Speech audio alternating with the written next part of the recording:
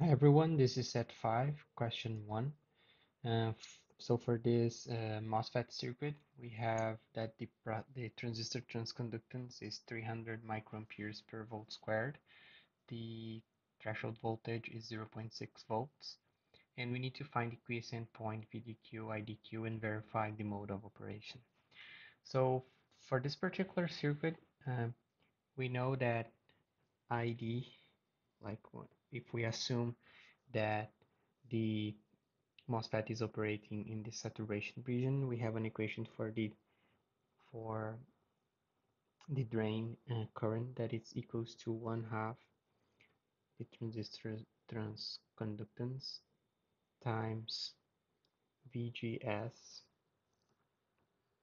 right, minus VT squared. And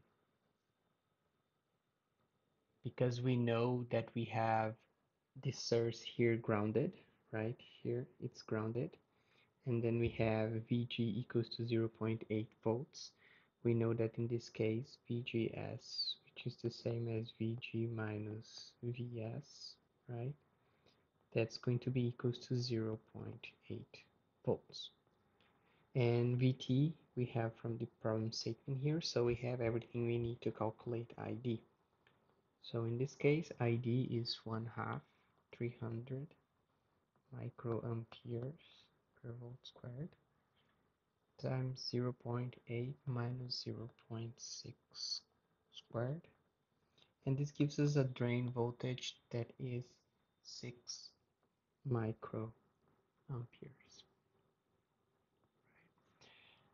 So if you want to calculate what's the value of VD, right, the the voltage here at the drain terminal, we just need to, because we know that basically if we have VDD up here, right, then we would have like some voltage drop across this 1k ohm drain resistor, and then we are left with VD.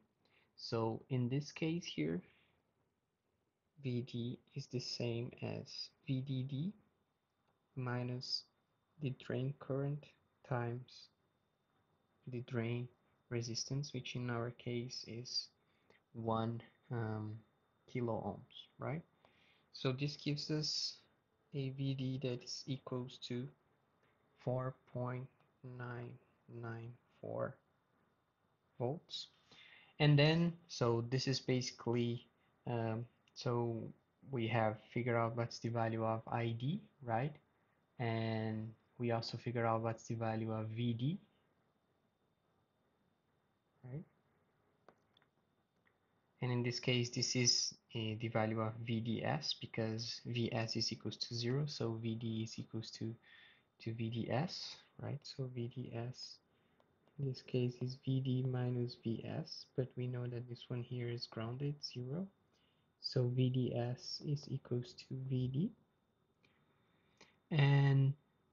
And then we know that we must have, for like saturation operation, right, we need to have VDS greater or equals to the overdrive voltage.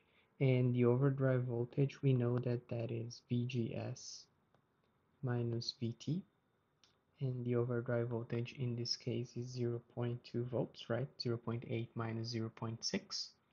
And then we just conclude that 4.994 it's greater than 0.2, right? Therefore, it's operating in the saturation region. Okay, so that's it for this problem.